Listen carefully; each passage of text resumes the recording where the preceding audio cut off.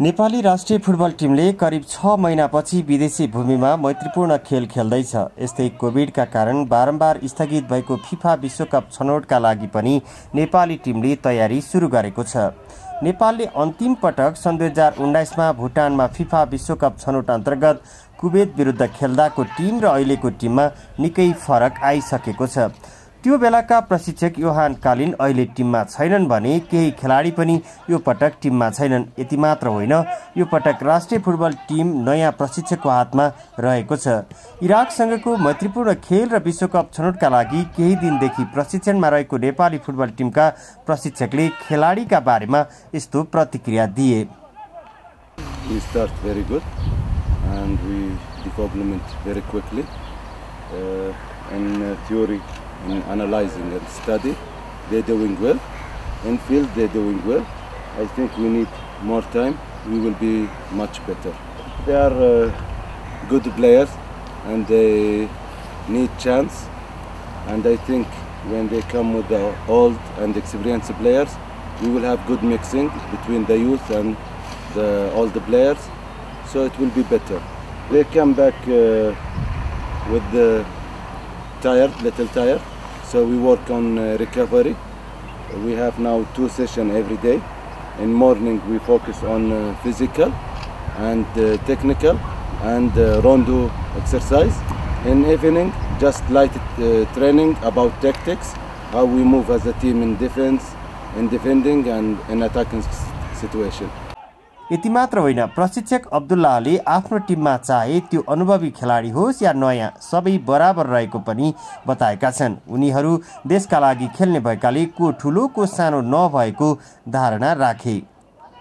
Nobody care about the names and compare because you don't compare between cars. They are players and they are fighter for Nepal. Just imagine how they will feel if you say why this player play and this player not to play. How they will feel? Who destroyed this player for me? Not me, not the players, the media. Why? Because they want just this player or this player. No, just thinking in Nepal. I hope I will fight for Nepal. The players promise everyone they will fight for Nepal. So for me, I don't care who is the names. And I hope all of you don't care about the names. Just care the 23. They're playing good or not. आफ्नो टिममा पर्नका लागि सबै खेलाडीले fight गर्नुपर्ने बताएका अब्दुल्लाहले अनुशासन मुख्य कुरा रहेको पनि बताएका छन्। उनले क्याम्पमा रहेका खेलाडीलाई अध्ययन, प्रशिक्षण र गेम बाहेक अरू कुरामा ध्यान दिने समय नदिएको र यसका लागि कोचिङ स्टाफ नै खटाइएको बताएका छन्। We work 24 hours a day, every night in the training camp, in the hotel.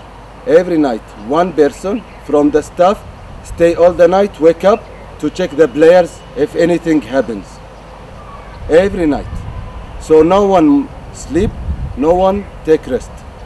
We train 2 hours here, morning 1 hour 30 minutes, and the evening 1 hour 30 minutes. But if you come to the hotel, you will see something different. We have meetings, study, exams, analyzing, everything. So we work hard, and for work, me work, staff work, players work, everyone work. यसका साथै उनले क्याम्पमा रहेका खेलाडी सबै राष्ट्रिय टिममा रहेको र चाहेको बेला आफूले पुरै टिमलाई नै परिवर्तन गर्न सक्ने उल्लेख गरे। From now until I go back to my country, he will be in the squad. Maybe for this game, I just choose 23 players. But the other game, maybe I change all the 23. Everyone will take his chance. Everyone will play for Nepal. Everyone will have chance to fight for Nepali people and Nepali flag. So I don't care who is inside the 23 in this match or he is outside. Everyone, every player, everyone want fight for Nepal and he can play for Nepal, he will be in the national team. So the squad, it's not only about 23 or 32 or 45. It is everyone, about everyone. A lot of players in A division, B division, C division. And this is the good thing. They have low experience and big experience. Someone play outside, someone play inside. This is the important. There will be one team. नेपालमा पहिलो पटक आयोजना भएको Nepal super लिगमा राम्रो प्रदर्शन गर्ने खेलाडीलाई पनि क्याम्पमा बोलाएका अब्दुल्लाहको प्रशिक्षणबाट धेरै आशा रहेको खेलाडीहरूको भनाइ छ। उनीहरू नयाँ प्रशिक्षकसँग केही दिन मात्र रहेको र आगामी दिनमा झन राम्रो हुने आशा व्यक्त गर्छन्। र जस हामीले कसरी डिफेन्ड गर्ने कसरी अट्याक गर्ने भन्ने कुरा सिक्दैछौँ। मेन कुरा चाहिँ सिफ्टिङ र सेपमा बस्नलाई हामी सिकिरहेको छौँ होइन, र हामीलाई लाग्छ त्यसमा हामी पोख्त हुनेछौँ र त्यही अनुसार अब भर्खर 2 दिन हुँदैछ, हामीले अझै राम्रो गर्दै जानेछौँ। अहिले विथ बल भन्दा हामीले सिफ्टिङ र सेपमा बसेर खेल्न सिकिरहेको छौँ होइन, र त्यसमै हामी पोख्त हुन खोजिरहेको छौँ। एकदम रमाइलो लाग्छ किनकि हामीले नयाँ कुरा सिक्न पाइरहेको छौँ। नयाँ कोच गरेर एकदम खुसी भएको छ, एकदम राम्रो छ। एकदम अहिलेको नयाँ कोचले चाहिँ हामीलाई एकदमै त्यो सेपमा बसेर खेल्न सिकाइरहेको छ। फुटबल चाहिँ कसरी खेल्ने यताउता राम्रै कुरा सिकाउनु। नेपाल सुपर लिगमा राम्रो प्रदर्शन गरेर पहिलो पटक क्याम्पमा परेका युवा खेलाडीलाई पनि यो सुनौलो अवसर रहेको छ। यस्तैमा आयुष गलान पनि पहिलो पटक क्याम्पमा परेका हुन्। एनएसएलमा पोखरा थन्डर्सबाट खेलेका उनलाई प्रशिक्षकले क्षमताका आधारमा प्रशिक्षणमा बोलाएका छन्। उनले पनि यो अवसरलाई सकारात्मक रूपमा लिएका छन्। उनले उमेरले कान्छो भए पनि आफू सिनियर खेलाडीसँग प्रतिस्पर्धाका लागि क्याम्पमा आएको बताए।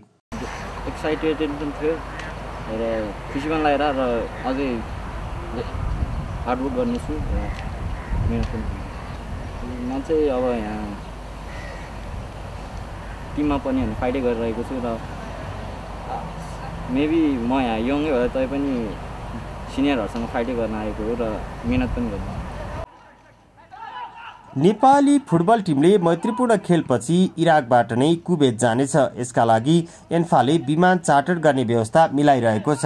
नेपालले मे 29 तारिकमा इराकसँग मैत्रीपूर्ण खेल खेल्नेछ भने त्यसपछि कुवेतमा फिफा विश्वकप छनौट खेल्नेछ।